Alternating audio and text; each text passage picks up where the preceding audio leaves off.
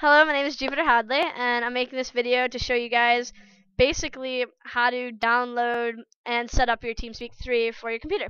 So first off, you need to know a bit of background information on your computer. So you'd hit start, and you'd left click on my computer, mine's just computer, and open up properties. On computers that have my computer, it'd be under a general tab, but basically you're looking for your system type. I have a 64-bit operating system, so that's great. Awesome. And then it's just as simple as Googling Teamspeak 3 download and hitting enter. The second download, this is the link I normally, hey now, Google, don't be horrible. This is the link I normally click because it takes you straight to the download page. So, and then I would select the 64-bit client and hit download. You don't need to mess around with this, it's fine the way it is. If you have a 32-bit computer, you can use the 32-bit client. If you have a Mac's client, you want the client, not the server. Server would be if you're running a Teamspeak server. Now after that, it asks you to accept the terms and conditions, and it downloads. Once it downloads, basically you get an icon that looks like this. Double click on it to open it, and then first thing you want to do is go into your settings and options. And when you download it, it'll like have you adjust your mic and stuff. But this is basically to make it so that other people don't hate you when you connect, to be honest. You would go down to capture. Make sure that mine's on automatically used as best mode. And then my capture device is, my headset. If it was default, then I'd be through my speakers on my computer, which is kind of crappy. And we've got three options. One's push to talk. Now basically a lot of people set push to talk. And you get to select any button you want by clicking on it and clicking a button. And when you hold down that button, people will be able to hear you, otherwise they won't. Continuous transmission is just always feeding through your mic. And voice activation is the one that I like because I don't like putting down different keys. But with this, the thing is, you'd have to click begin test and just speak normally into your mic. Like, this is how loud I'm speaking today. So if this is how loud I'm speaking, I need to move this little bar down to where the green is. And you kind of want to get sort of close to the top of the green. And it may vary different days, because some days I'm really loud and need to move it to right here. Other days I'm really quiet, like today, and need to have it at basically 0. And basically that's so that people can hear you speak, but at the same time they can't hear random background noise or your little sister coming in and being a weird person. So, it helps. As far as, do I want to continue? Stop. Yes. Apply. You always gotta click apply. I clearly didn't do that. For playback mode, that's pretty simple.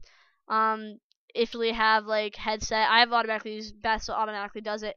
But I could also pick my speakers. I have a headset in though, so that's basically it when it comes to setting up your microphone. A lot of people prefer it if you wear in earphones so that they don't hear themselves echoing back, because that's kind of an annoying thing.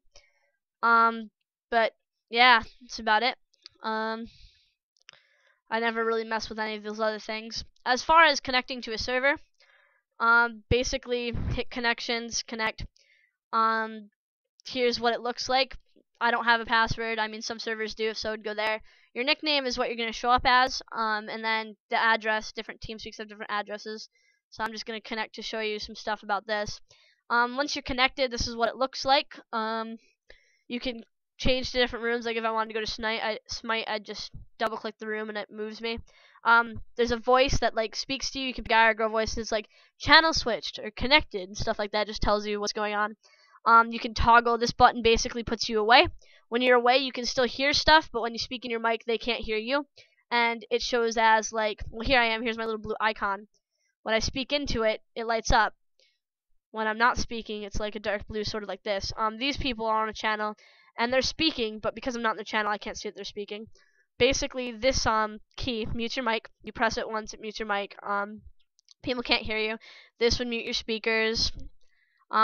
This is a button that'll basically collapse all the channels, and you'll never be able to see if someone's in a channel. Wouldn't recommend hitting it. One thing about Teamspeak though is when you minimize it, it sort of goes away. Now a lot of people get confused because they're like, oh, it disappeared. Well, no. If you click over here, it's normally open right in here. Here's mine. But the button sort of, if I didn't have any of these ticked, it's a little blue dot next to my name. Basically whatever's next to my name is what it is there. And that's kind of how you just reopen it. I've had a lot of people that have been like, oh, I don't know where it went. Well, that's where it went. But yeah, that's basically it. It's a pretty simple program. I mean, a lot of people are like, oh, it's complicated. Not really. Yeah, that's about it. Now, once you get into like, if you own a TeamSpeak and you have like fancy little things by your name like me, you can do other stuff as well. Like, I don't know, add channels and create private channels and add passwords and stuff. But basically, that means the channel's passworded, that little lock. That means, you can't enter it without a password. There's some channels like this one that, yeah, you cannot speak in it unless you're granted talk power, which is like an AFK channel. But other than that, yeah. So that's about it. Someone requested this video, so I made it. I don't know what else to add. If anyone has any like questions about TeamSpeak, ask in comments because I'm pretty good with TeamSpeak. Other than that, thanks for watching. Please like this video and have a nice night. Awesome. Can I stop recording? Sorry about that. Bye.